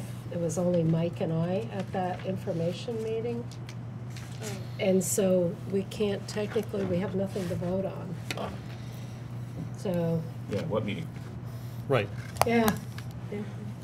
So yeah, we can pull those Pull that. from The being an consent. approval of minutes. Right. However, you can see that in your org notes, here was what transpired. Yeah. I mean, if we want At to that post, non-meeting. if we want to post those minutes, because I didn't look to see if the Union High School Board had a quorum or if anybody else did, but I mean, it would be good, it's good to have them officially as to what was said that night and what came out of it. It's just that we can't officially vote on it. So I wanted to pull those out of the approving the meeting minutes. And I'd like to pull the approve the field naming To talk about it. to talk about it. Okay. Okay. So we can pull those. So do we talk about that first? Now let's approve the That was- consent agenda without those items. and then Okay.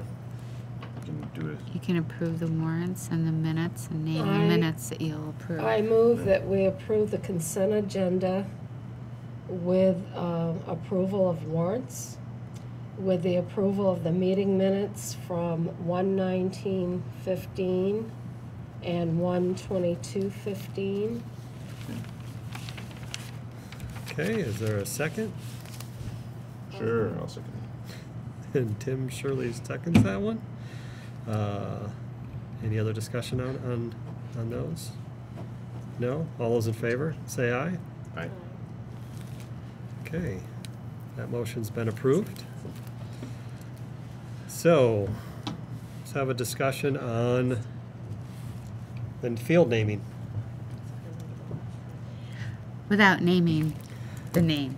Without naming Right. the name. My concern is, a few years ago, we named a field over there, and I was on the rec committee, and I don't agree with naming things like that after people, just because if we need to do a strategic plan and move or change a field, people get very upset about it, and it creates a little issue with the community. So I reread the policy, and it states right in the policy on naming things that they basically can't expect it to always be that Yeah, way. it doesn't extend into perpetuity. Right. Yeah, it doesn't extend, but I think when we do this, people think it does. So I just wondered if when we do the motion, can we just reiterate that it does not mean that this extends into Perpetuity. I can't even pronounce Yeah. it. I don't see why not. I mean, think if that's it's our better. I policy, mean, and just that's our refer policy. It to, doesn't refer mean- to current, That's what it is. Right. I just know with doing strategic planning and We the just- growth over there and moving a maintenance garage Yeah. or building this, there's things that are moving and changing, and I just don't like to see us locked into something. I think that's a really valid point. I mean, we had a really difficult experience a few years back. that I think set a whole lot of other things into motion. Correct. And really caused some concerns for the community. And I think Marla has a really good point there.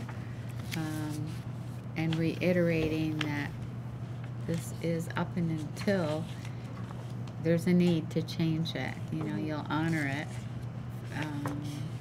But if a field dissolves for whatever reason and something else is put in its place, then the name also has to change as well. It's kind of tricky, but it's that emotional attachment that people then get. I think she's a very valid point. Okay. I think the So the only thing is, right, I mean, I think one thing why it's great is that so much of those fields is handled by Essex Junction Little League. Yes. That we don't. So we don't really, they do it all. Yes. Right. They're the ones who take care of those fields. They're the That's ones who right. do everything on them. Brad does not do it. We don't do it through Parks and Rec. Right. So like, I feel like it's like pretty much their fields. Yeah. Like, so that's what they want to do. I'm good with it, right? Except- and that's their people, right? So And so I- yeah, there's like sort of a technicality of it's like the village's park that we are like the board of. Yes. Right, and then so we let Little League use the park, but we let them use it like to the max, like you know, right? Like, take care of it. take care of it, like do everything and Yeah. do what they want there, right? And so that's great. That really works out, I think, kind of for everybody, and anybody can use a field when, you know, Little League's not using them the whole rest of the year, so that's not a problem. They're okay with that too, Right. right? So, I mean, It's just when there's, I mean, we saw it when people want to change something, then we ended up, the Yeah. community divided on it, and we ended up going to court. So, that's, once you put a name onto something, it's just very hard to change it, even though the policy is, it's not there forever. So I just feel that our shouldn't be hard. It's motion. policy. That's what policies are for. That's Yeah. right. I just feel If it's like clear, it would it's be clear, better right? to be in the minutes that, I Right. mean, I'm That's willing to fine, right. approve it if that piece of the policy is stressed. Do you have the policy right there? Yeah, I mean that Yeah, can right be. here. So you can include that language in the policy. Yeah, consistent with the policy, we could say Well, something Yeah. like consistent with the policy. The reservation of rights, the dedication of a particular facility does not guarantee that the dedication name or memorial will exist in perpetuity. Right. There you Right. go. There you go. Just use that language in your motion. And I think, and I know Brad understands that. We've Right. reviewed the policy Yeah. together, and I think it's a thoughtful gesture, and I think it's good caution though too, Marla. Okay. So in doing a motion for this, did we name the name, or do we keep it still No. generic? No, Right. because it's supposed to be a surprise from Right. reading the letter. Gotcha. It's supposed to be a surprise. So you're just approving the naming, yeah, of the field, but not the name, Yeah. according to policy. Okay. And I believe it's now called the B field. It's B field. Does anybody want to take a stab at that? Go for it, Jen. Okay, so I will motion that we accept the recommendation to rename the B field at Maple Street Park with a nod to the policy, the reservation of rights, that we remind them that there's the dedication of a particular facility does not guarantee that the dedication name or memorial will exist in perpetuity. Does that Perfect. cover it? Yeah. I will second it. And we have a second from Marla. Any further discussion? No? All those in favor, say aye. Aye. Aye. Motion passes 4-0. All right. So what? So just real quick, one thing that's interesting, right, is like we're the Prudential committee, we're the same board, right? But that policy is actually under CCSU. But like when we're the board of Parks and Rec, is it really CCSU? It's really, the policy is really each board, just like your negotiated contract is. Those policies are accepted by each board locally and then at the CCSU level. So you all see them, you all approve them locally, and then they get up, well, I guess you don't really approve them locally. It's kind of a technicality about what we call it, though, is all I'm saying. Yes, It's you're like, right. I'm just kind of wondering about that. It's always about the separation between when we're the EJR. school board and when we're the Parks and Rec board, right? And there's even that thing that we have, the power that we have to tax, right? That comes with that. That's actually very not. School boards don't have that. Through your charter. It's only the charter that has. Right. You know, and so It's because we're a PC. Right. Exactly. Right. And so. I don't know that we need different and separate policies, but you can see where it's applicable. Yeah, right. Like, or there's potential to kind of check in on those. You know, and usually some of those policies bubble up because of the local need, and these have been local needs in different places. So you've had this local need before, right? And so I guess so. Maybe that's the only thing is when it comes up for review. I think that would be my only request to the policy committee is, and maybe it won't even be you, maybe we all have to remember, and whoever is now the next person on the policy committee, when it would come up is to remember to look at those kinds of things, to be like, is there, does it need a separation between, because like school fields are different from park fields, just as a specific example, but they might be different. You might take a separate stance of what's happening at Maple Street Park versus what's happening behind ADL. Because one's really the school and the other one is really Parks and Rec. You know, maybe or there would be room for different rules. It's don't know, right? Well, you know, maybe it's general enough and it's good enough that it applies. I don't see anything that needs to be different. I'm just kind of like putting it out there. Right. And it's up for review because it's almost 12 years old, but then you stop and say, do we need to put this on hold even further based on the red and what's happening with that? Because then that could change more things if we come together. Right. Oh yeah, but that could always change. That's always going to be out there. So everything's just going to keep going. We'll I just think, keep on its going. cycle. The main thing at CCSU level, what happens with the policies are, like Westford has pieces of a rec department that's involved. We do too. So when we discuss it or have always approved it, there are certain policies that do pertain because it's run by the CCSU, so the CCSU board adopts it. So there's some policies that we as a PC has brought forth because we wanted it changed. And the other boards and the other districts have been great about approving it because when it just involves Essex Junction, Rexon Park, they've been very good about it, as have we for Westford or the high school. Yeah. Which I guess is the case where would there need to be any, or would we want to have a little separate section where it's specific enough that it's just about Parks and Rec? Well, I think some of the Park and Rec and Parks, is that right? Bylaws sort of separate some of that out too. Okay. You know, so there's some of those things at another level. Yep. But for this policy, naming of a field.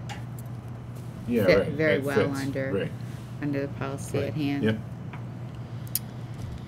Okay, well, there's just one last thing here before we adjourn is to talk about any future agenda items. I just wanted to remind folks that on March 24th, if you don't have it in your calendars, to mark that date.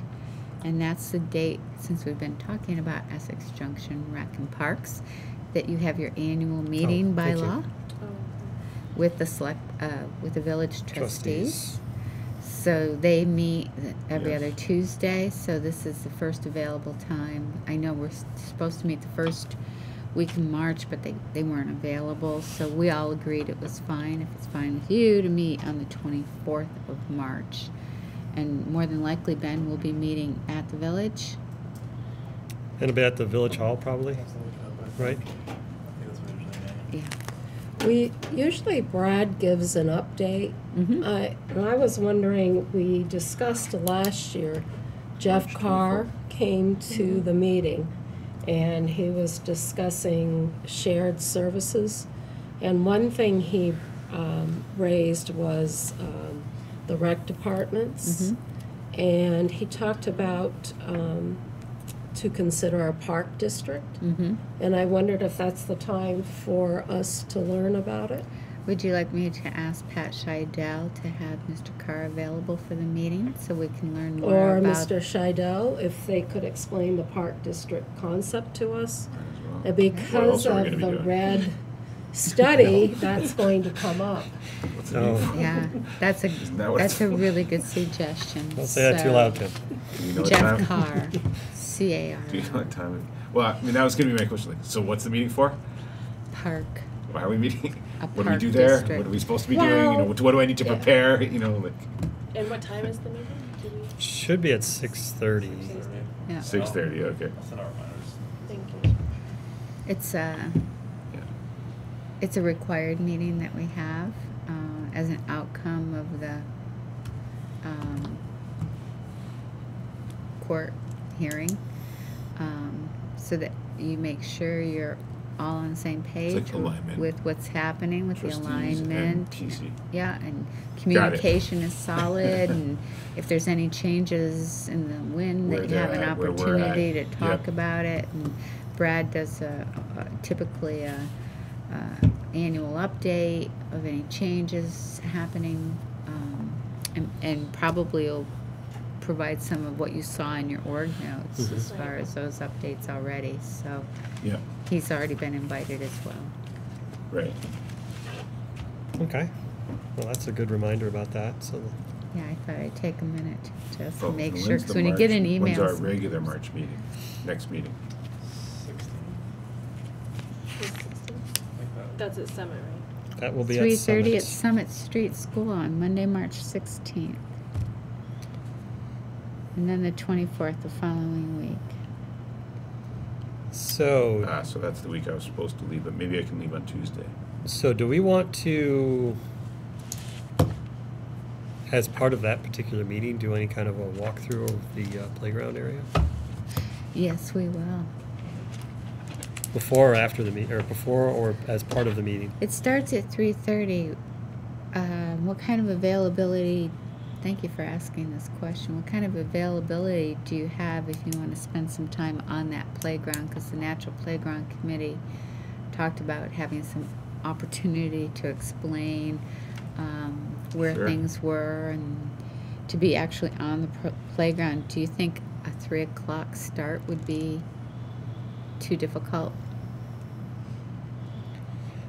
It's the same I for can me, see if whether I it's can do it. 3 or 3:30, in all honesty. I mean, we could start them. I can do whatever. I mean, if someone can't come, they can just come at 3:30. That's right. I mean, if there's one person, I mean, if Right. a bunch of us can't make it, but Yeah. I think, right? It'd be nice if a quorum could Right. attend.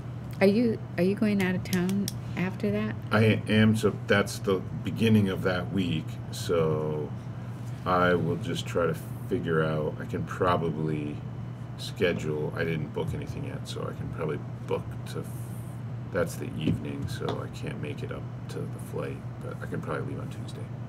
Are you? That's So what I would try you to won't do. be available So then on the it won't be for 24th. the 24th. No. So you just make sure that the three of you at least, and Yeah. if David. Yeah, I'll can be there. attend or not. Okay, so we have a quorum. Are you headed back to France? I have to go back to France. We're on rotation now. It's like every 6 weeks I have to Okay. go back, basically. Wow. So is what it looks like now, for now. So we're going to try to do 2 weeks at a time, but I'll, So you go for 2, and then you're back for 6. something like that, yeah. I mean, that's what it is right now, so we'll see. There's 3 of us plus my boss, so it's like every 8 weeks. You're up, yeah. Okay, so a tour of Summit Playground area as something in the future, but being the next meeting in the future. Anything else? Any other items?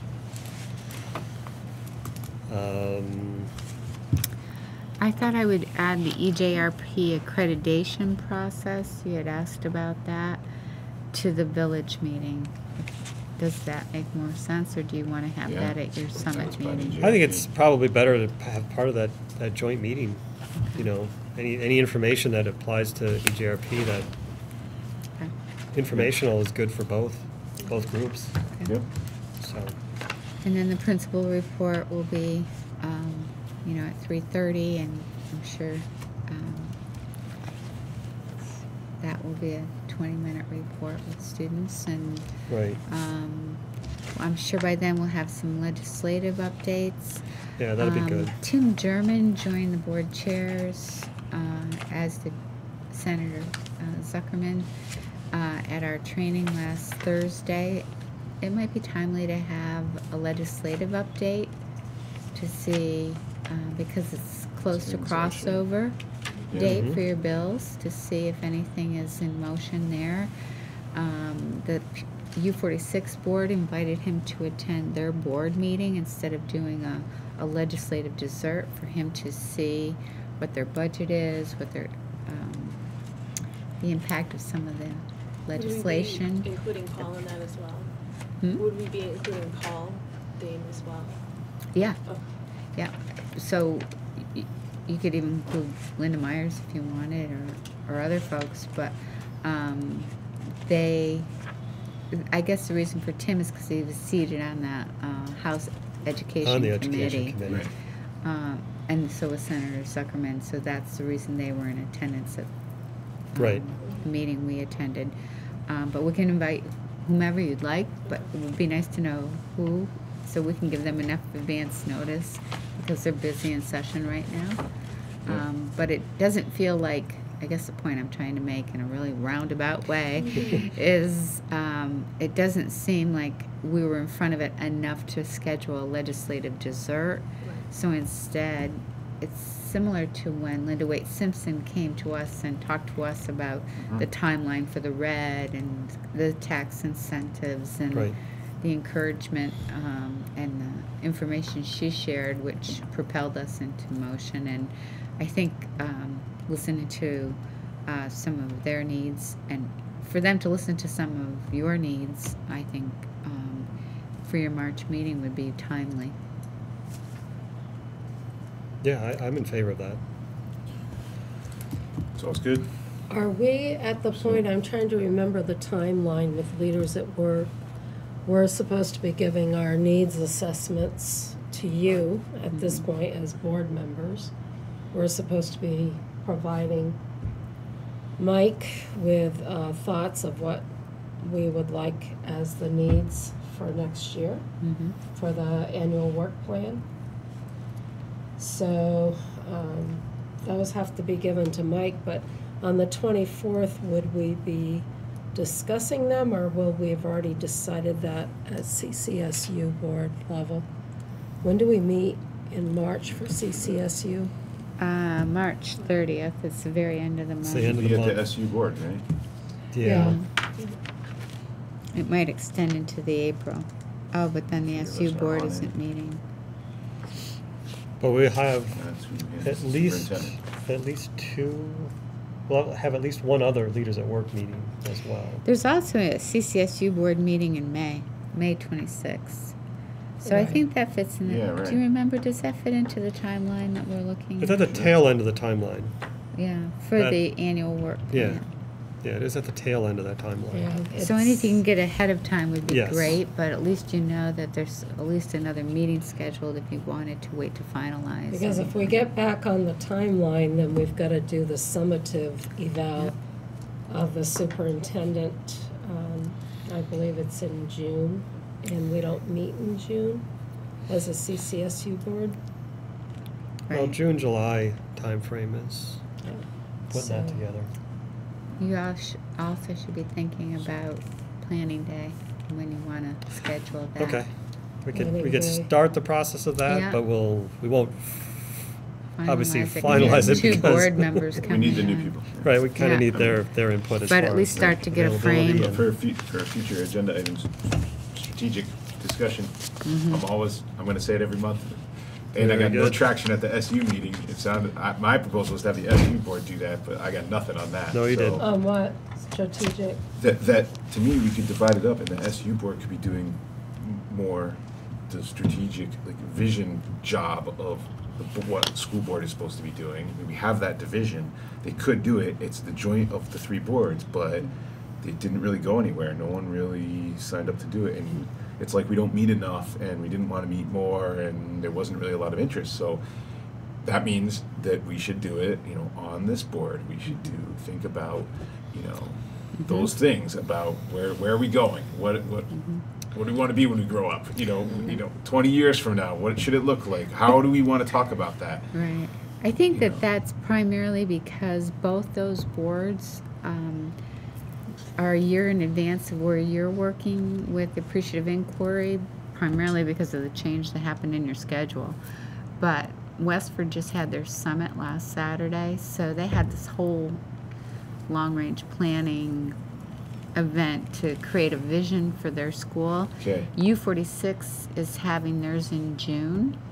So Yes, right. they're in process of some like long-range Okay, so planning that's how we're doing it. efforts. So that means we need So- to start talking about And it. that's how that was the other Yeah, on and this you were board. going to go, and Right. then you got kind of You're right. Yeah, out I of know. Well, sync. some things Right.